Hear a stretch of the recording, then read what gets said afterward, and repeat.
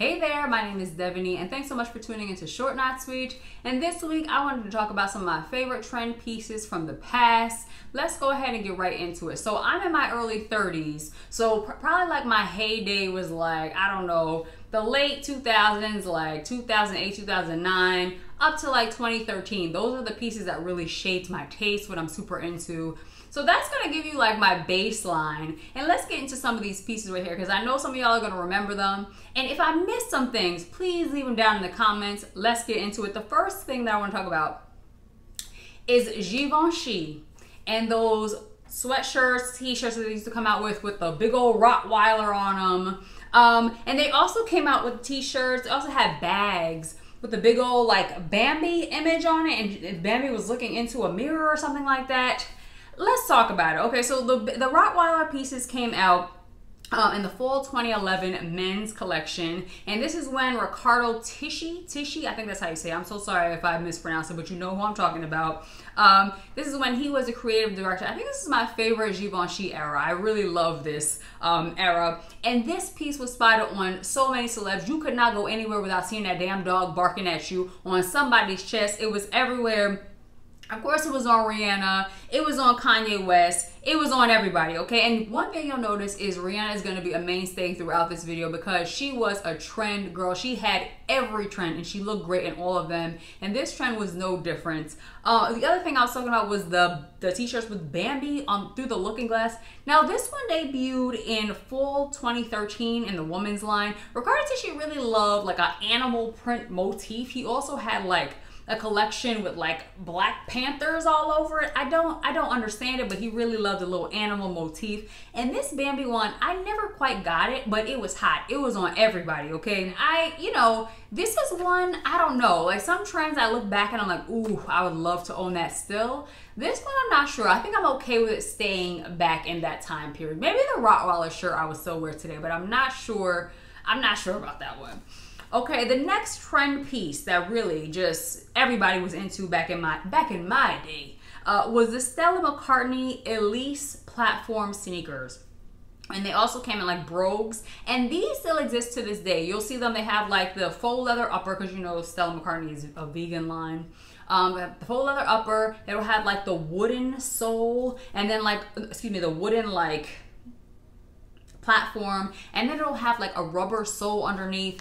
Just a very cool shoe. And this is one of the ones to this day. First of all, it's still available and I would still wear it to this day. I feel like it has become like a staple of her line. And I don't think it's controversial to say that. It's a staple of her collection. They make it every single season. And it's something I think it's a classic. And I don't think it gets old. I still would wear this. Again, we saw it on so many celebrities. We saw it on Rihanna. We saw it on Cara Delevingne. We even saw it on Oprah, girl. I'll post a picture of that somewhere on the screen. I mean, this, and I think what it is it's a cool shoe. Because it's a flat form, it seems like a comfortable shoe too. Now I do want to try these on. I've heard that they run maybe like one size big or small, but I wanna try them on, and I want to know if they're heavy, because the wooden sole, like that's got to be heavy, right? I don't know, but this is a shoe that I still would wear to this day. And these are released in the fall of 2014, and still I would wear them all these years later, coming up on 10 years actually. Okay, so the next thing I wanted to talk about, and this is more like a micro trend. You know how we're all into micro trends now, but I feel like it wasn't on everybody, but the person that it was on, it was very influential in pop culture. Okay, so the next trend is shutter sunglasses. Y'all know what I'm talking about. I know y'all remember what I was talking about, because I know y'all were there in 2007 in the Kanye West Stronger music video with them damn shutter shades on, and we all had a pair, the cheap pair that you get down to the boardwalk or something like that. I know we all had a pair. They were ridiculous. They came in all type of neon colors, okay? I was there. If you were there, I know you know, okay? Now, I don't know that we saw them on too many people other than Kanye West, but Kanye West always was kind of even if the fashion world wasn't always, you know, following behind him, I feel like in pop culture, he was always pretty influential. And this is definitely a sign of that. And so many pictures of him in those. It was a moment. You had to be there. Otherwise, you'd be like, what the hell is this? You'd be interested to know the shutter sunglasses were designed by Alain Nickley. I think that's how you say it. Alain, maybe? Specifically for Kanye West's music video back in 2007.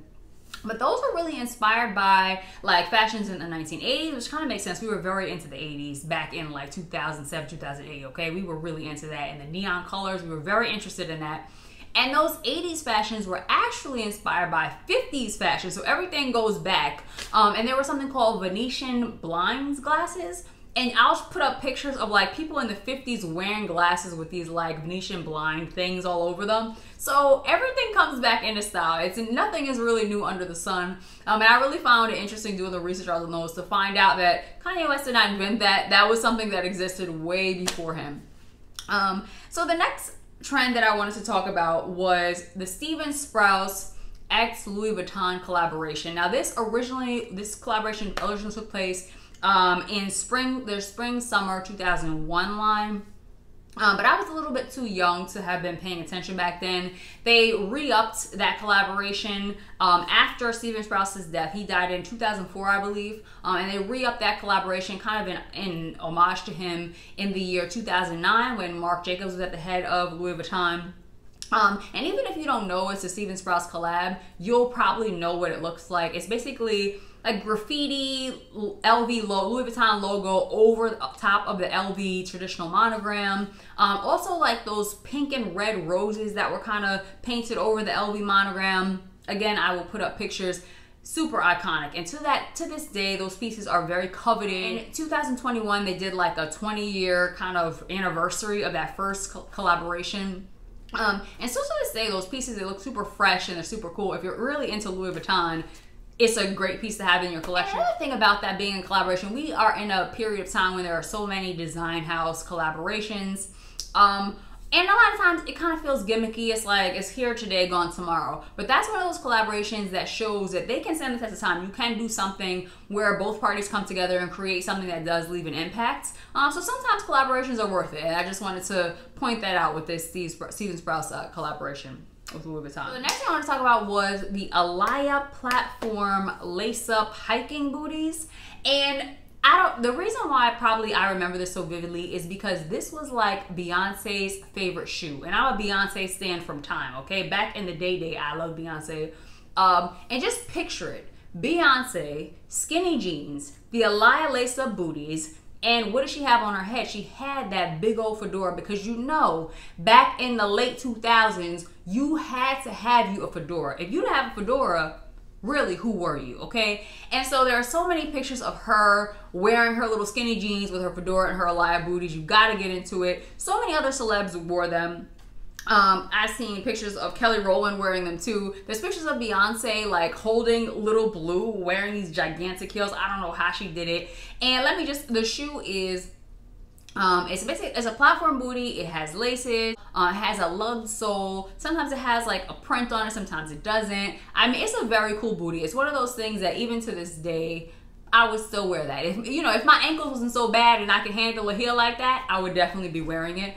But it ain't gonna work. It ain't gonna work for me. But still very fresh, and they still do make iterations of this booty to this day. I couldn't find out exactly when this was released. It might be pretty old and it just kind of had a resurgence back in like 2013, 2014. But a great shoe. A great shoe, girl. It's Alaya. You know Alaya just always is so fabulous. The next thing I wanted to talk about are the YSL cage booties. Okay, these were released in spring 2009 for YSL, of course. And they are basically a strappy, like, cage sandal with, like, this architectural kind of, at least I feel like it almost looks like it's made of scaffolding on the side of a building. And the really cool part of it, of course, it has, like, the strappy front. But the part that really always like amazed me was the heel, because it was a see-through heel kind of made of I don't know how to explain it. I'm putting up pictures and I'm hoping that you remember it as well. Again, it was seen on so many celebrities: Ciara, Beyonce, Kim Kardashian. It was a great shoe. Great shoe. Came in black, came in silver, might have come in some other colors too. It was just a classic piece. You can also find that on the resale market, of course. I've seen it on one of my favorite YouTubers here, Jeronica Maisia. she has a pair, and I think she said it's not a very comfortable pair of shoes, and I can believe that because the straps are very thin. I can just imagine like my little poor pinky toe holding on for dear life. Like I couldn't do it. But the look of those, sometimes you gotta suffer for art, and those are truly a collector's item and just an art piece. That's what they really are. It's almost like you look at those, especially the heel again. How do they exist? How do they exist? And that is a piece that will always kind of have my heart, even if it's not a piece that I would personally wear, because I literally could never. Okay, the next piece I wanted to talk about are the Balmain military jackets. Okay, now I don't know if these were first released in this era, but I know this is when they really came on my radar and they took over celebrity culture. And this was in the spring 2009 women's collection. You'll recognize those jackets by like the strong, like pointy, to a point, child, shoulders, with like the ornate embellishments, like the little, I don't know the exact words, okay, but you'll definitely recognize them with all those embellishments. Beautiful, amazing. I mean, I wanted one of those things so badly. And even back then, I love fashion, but I was never in the market for it. Like 19-year-old Debbie, even, okay, 33-year-old Debbie doesn't have the funds for a Balmain jacket. But 19, it was not even something I wanted to know the price of. I didn't even consider looking up the price. But I do remember hearing, even back then, how expensive Balmain was. And I can believe it, given the detailing on those jackets. Now, again, who do we see this on? Say it with me. It was on Rihanna. I remember she had a denim version with like black detailing on it. Oh my goodness. Okay, but also on Beyonce, on so many celebrities. They were really iconic. And to this day, Balmain does make those beautifully cut blazers and everything like that, but nothing quite like that. I think that's very of the time. Those pointy shoulders. That was very, very 2009. It was a very slim fit too. Again, we love the slim fit in the late 2000s. We love that little. Now we're very into like oversized blazers, but in that time, oh no, you had to have a slim fit. Okay, that's how it worked.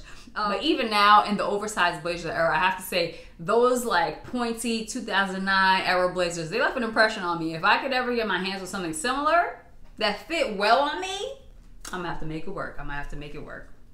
Okay, the last piece, Herve Leger. Herve Leger bandage dresses. You know I had to do this, okay? You could not step foot outside of your door. You could not go onto a blog. Remember blogs? You remember fashion blogs, okay? You could not go onto a blog without seeing a celebrity in one of these Herve Leger bandage dresses in every color. They did a little, tiny little, and they made it a little different. Maybe they cut the neckline different, separated it out, made it striped. But you know what? You wasn't a celebrity if you didn't have one of these Herve Leger bandage dresses. Now, funnily enough, this concept, by Herve Leger, is pretty old. These first were released in the early 90s, really. But Herve Leger, the creator of this, he would put out collections featuring, pieces with this bandage material, but he would also pair it with less bodycon things. And I read a really interesting article about the dress and the origins of Herve Leger on Glamour, the magazine's website. I will link it below because it's super interesting. It's actually like a knit. It's actually knitted. That's the way they make it. I don't know about sewing and all that, but I just found that super interesting. So I will definitely link it below. But what happened is in 1998, his brand, Herve Leger's brand, was bought out by Max Azria. So when you see Herve Leger by Max Azria, that's because it was bought out by that brand. And for a couple of years, they were just trying to understand. I don't know why my cat decided now he needs to sit in my lap. Can I get a moment? Damn. Anyway, but Max Azria, he saw the popularity of those dresses, those bandage dresses, and he decided to kind of like double down on it, like figure out exactly how to make those in the best way. And that's when he started to release it in all these iterations, all these colors, and now we've seen it on so many celebrities. And it's been kind of dying down for a while, but I feel like there's a little bit of a resurgence, and you can find them in so many places on the outnet, of course on their website. And they're pretty, reasonably priced. For a designer brand, I feel like they're pretty reasonably priced. So you can still find them on the market today. And I don't know, is that something I would still wear today? I'm not sure, maybe. especially if they really suck you in a cute little way. I might have to check that out even to this day. Okay, so that is the end of my list. I want to know, what did I forget? Please leave it down in the comments. And I also want to know, of the pieces that I did mention, which ones would you still wear to this day? I really want to know that, so let me know down in the comments. Hopefully this was fun. If it was, maybe you'll consider liking this video and subscribing to this channel. You can also find me on my website, shortnotsweet.com. I'm also on TikTok and Instagram at shortnotsweetdevaney. Thank you so much for watching, and please take care of yourself. Bye.